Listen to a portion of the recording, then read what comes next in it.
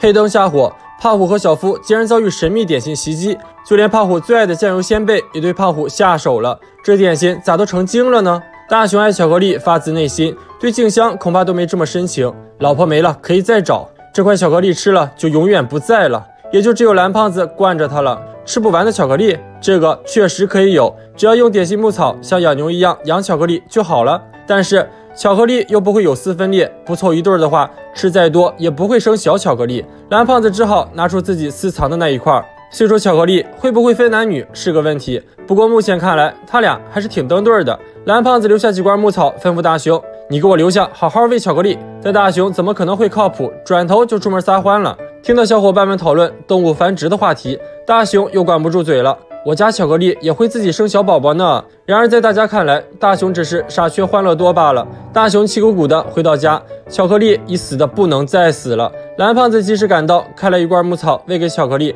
总算抢救回来了。原来点心牧草必须每个小时喂一次才行，白天还好说，到了晚上，大雄睡得正香，被蓝胖子一个大屁股给坐醒，起来补充牧草。按这架势，大雄明天上课必会睡觉，看来下次考试又得0分。蓝胖子小脑袋一转，有了！他带着大雄和巧克力来到空地上，小手一挥，种子种下，牧草一下子就长了出来。空地放养，轻松你我他。第二天刚放学，蓝胖子抓起大雄就冲向空地，不看不知道，一看吓一跳，巧克力它居然真的生小巧克力了。蓝胖子和大雄俨然一副男妈妈的样子，又是喷杀虫剂，又是教他们躲雨。这一幕被路过的胖虎和小夫看到了，两人此地无银300两的样子也确实引人怀疑。不过看了一圈下来，胖虎和小夫没啥发现。大雄和蓝胖子回到家里，又把今天的点心蛋糕卷带去了空地。当然，蓝胖子可不会忘了他的铜锣烧。现在的空地已经是颇有规模的点心牧场了，万事俱备，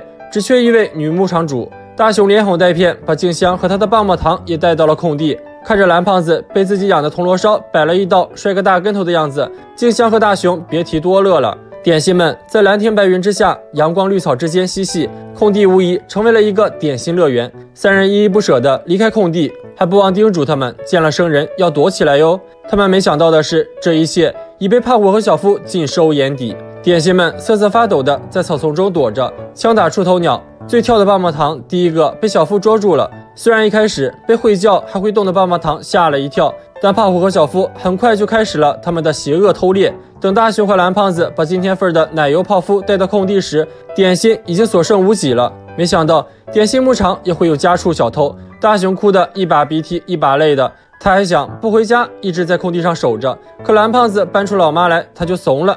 晚上，胖虎和小夫又来到了空地，想到那些活蹦乱跳的点心，胖虎的口水都流出来了。两人首先看中了巨大软糖，刚伸手就被软糖群殴了。胖虎一记右勾拳，他这一拳结结实实砸在了超硬的烤鲜贝上，肿的一个拳头2个大。随后2条口香糖像蛇一样从水泥管里钻了出来，张开糖盆大口撵着他们不放。赶来的蓝胖子和大雄会心一笑，就让你们尝尝点心牧羊犬的厉害吧。不过这些点心在空地上跑来跑去的，你觉得还能吃吗？